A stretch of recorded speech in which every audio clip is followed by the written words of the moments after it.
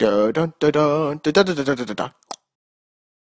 So I've covered a couple Marvista Entertainment films to this point, and I would say based on the ones I've seen so far, we just looked at Psycho Granny, and Psycho Granny was a nice departure in that it didn't really flow into the theme of the rest of the films that I've experienced with this studio. But here we go back again with the same old theme at this point, at least the one I'm most familiar with their stuff, and that is a girl meets a bad guy that she doesn't know is a bad guy and finds out later, usually too late. But here we go with another one of these films. Another one, it seems to be quite a number that we have to look at tonight, that much more than I thought. Web of Lies. This one has a unique twist, though, with, I'd say this, not twist, I'd say, this unique attribute to it, where it's talking about social media, or it's bringing in social media influencing, like, this could be quite, it definitely makes it feel different from the other ones. So let's take a look and see how this movie is, first with its synopsis, and then of course with its trailer. And the synopsis is coming straight from IMDb. Whitney, a social media influencer, moves back to her hometown in Boston to start a new chapter in her life. She has a blossoming career and an attractive next-door neighbor, Mike, but Whitney's sister is suspicious of Mike's erratic behavior. When someone tries to sabotage Whitney's career and her sister suddenly goes missing, Whitney must determine if Mike is truly the man she's falling for, or if he's hiding a dark secret. See? Same old. But it does have that nice little social media twist, like maybe he's like, ooh, he gets, that green-eyed monster comes in and be like, ooh, Whitney, she's got all those social media followers. If only I could have them. Seems that's where that's just my inference for where they're going with this. But let's take a look at the trailer and see if that is the case.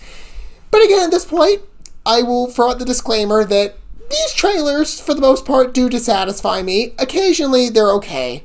But still, their most #1 egregious offense every single time, save for the last time with Psycho Granny, at least from my impression, is that they keep spoiling their movies. So hopefully, this is a really long trailer, too. I didn't even see the length of this trailer at 3 minutes. Yeah, I can pretty much guarantee at this point they're gonna spoil some twist of the movie. It's a disappointment. Let's see. Maybe they won't. But again, I'm not trying to get my hopes up at this point, because we're now 4 for 4 at this point, unless I'm forgetting more Marvista Entertainment Productions, and they keep spoiling their movies. Okay, so I'm expecting this to be a very common thing now. Without further ado, we'll watch this first, and we'll talk about it more by condensed yourself us watching the video together. I mean, do you know how dissatisfying it is to watch a movie where it's like you already know what's going to happen? It's like, you feel like that whole point is lost, and it's like the big twist is such a critical element to the film. You don't think you'd reveal that in the trailer, but I guess Marvista, wants to remain very specific when it comes to the number of distributors out there. Be like, well, we reveal our secrets. It's like, that's not really helping you. Okay, I mean, it sets you apart, but not in a good way. All right. Okay, here we go. Here we are. Thanks for talking me into coming back home. It looks like every other TV movie I've seen so far from them. You turned your head a little bit. To be honest. Side, the tilt. Although the styling of the hair and the makeup makes it look a little more expensive. Say hello to Mike. Hello, Mike. That's when you know immediately a romance blossoms. Like, ooh, guy with abs out my window. You don't remember me, do you? Mowing the lawn, I see. We See? did? Can I ask You just what really know. brought you back home? My parents. I don't know, I just felt guilty that I wasn't here when they died. Not a lot of people see this part of me. Uh-oh. You have a lovely home, Whitney. I'm sorry, what was your handle again? Your hair is... Hey, man, you need to chill out. I don't ever want to see you near her again. You understand me? Something tells me you've had a past experience with this person. I've seen Whitney big fans post. They're That you know them. disturbing, right? It comes from being an internet celebrity. Want to grab some dinner? I really want to, but I have this thing with Lucas tonight. Should I be jealous? No, it's strictly professional. What's up, guys? We got some really exciting news coming for you guys over the next few days. Uh-oh. We cannot say anything yet. Oh my god. I was just with him last night. Okay, Whitney, you want proof? I'll get you proof. The other night at the party, why'd you sneak in? Somebody paid me to go. To cause a scene. What was her I handle? think I know who Big it fan? was. Just trying to be a good neighbor. Is that all you're trying to be? Good neighbor with abs. In this one picture, I don't think this is a recent obsession.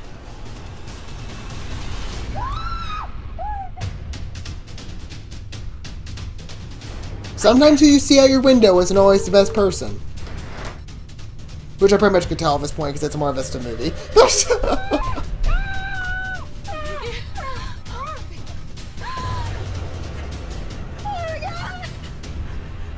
Why are you doing this? I needed you to come back here so that I could rekindle what I know that you felt deep down. And when sending you photos didn't work, I... See, this is too much. act a little more drastically. I'm truly sorry about your parents, but you gave me no choice.